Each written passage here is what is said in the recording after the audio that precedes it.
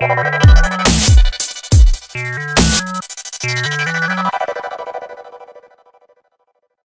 this tutorial, I'm going to show you how to get the duration to reach your destination and also how to calculate the distance between your source and destination.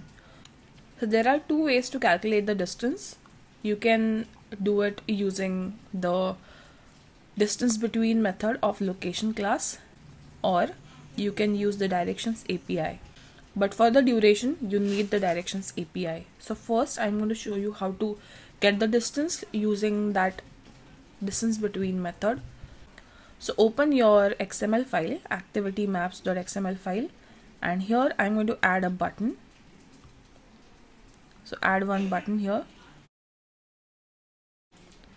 and I'm going to name it 2, and for the ID I'm going to write B2, and the onClick value is onClick.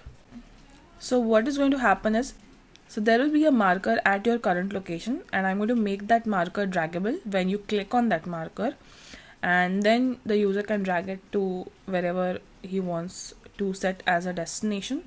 After that, the user can click on the 2 button, and then it will display the duration and the distance in the info window of that marker. So open the maps activity.java file, and here to use the MarkerClickListener and MarkerDragListener, we need to add 2 classes here. So write GoogleMap.OnMarkerClickListener and GoogleMap.OnMarkerDragListener, and then click Alt Enter and click on Implement Methods and click OK. Then these 4 methods will get added here. The first one, that is onMarkerClick, is just for the MarkerClickListener, and the other 3 methods are for the MarkerDragListener. We are not going to use the drag_start and onMarkerDrag methods. We are just going to use the onMarkerClick and onMarkerDragEnd methods. And I'm going to create 2 class variables here. So write double end latitude and end longitude. So the latitude and longitude variables will hold our current location, and the end latitude and end longitude values will hold our destination's location. So we need to create one more case in our onClick method. So write case r.id.b2. This will be for our 2 button that we just added, and we'll write something here after some time. First, go to the onMarkerClick method. Here, when the user clicks on the marker, we need to make it draggable. For that, write marker.setDraggable and pass true here. That will make the marker draggable. After the user drags the marker to the destination, the user will click on the 2 button, and then we need to calculate the distance.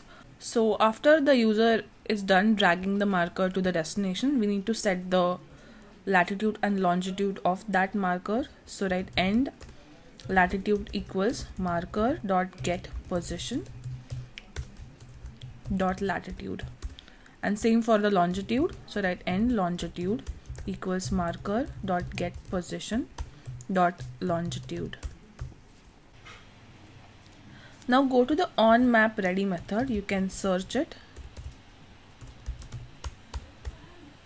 and at the end write mmap.set onMarkerClickListener and onMarkerDragListener, and for both of them pass this. Then go to the onClick method, and here in the case r.id.b2, when the user clicks on that button, we'll clear the map first, mmap.clear, and then we'll add another marker in the same position with the information window. So to add the marker, we need to create marker options. So write marker options equals new marker options, and we'll set the position as .position new latlang, and pass the end latitude and end longitude values. Then write marker options dot title we'll write destination and marker options dot draggable true, so the user will be able to drag it again. Marker options dot snippet, and we are going to add the distance here, but before that we need to calculate the distance. So to calculate the distance, write location dot distance between, and it's taking 5 parameters: start latitude, start longitude, end latitude, end longitude, and float results array. So for the start values it is latitude and longitude in our case, and then pass the end latitude and end longitude. And for the results array, just write results and we'll create it before the statement. So write float results array equals new float and pass 10 here. It should be results. After this we can set the snippet. So write marker options dot snippet, and here write distance equals and pass the results 0, and then we need to add this marker to our map. So write mmap.add marker and pass the marker options and write break. Now we can run and test it. So make sure that you have connected your phone and USB debugging is enabled on your phone. Then click OK. So as you can see, the marker is at your current location and you can drag the marker at the position. Then click on the 2 button. It will display the distance, and the distance is in meters. So this is it for today. In the next video I'm going to use directions API, and then we will display the distance using the directions API and also the duration to reach the destination. So that's it for today. Thank you for watching this video. Make sure to subscribe to my channel, and if you like this video, give it a big thumbs up. Thank you.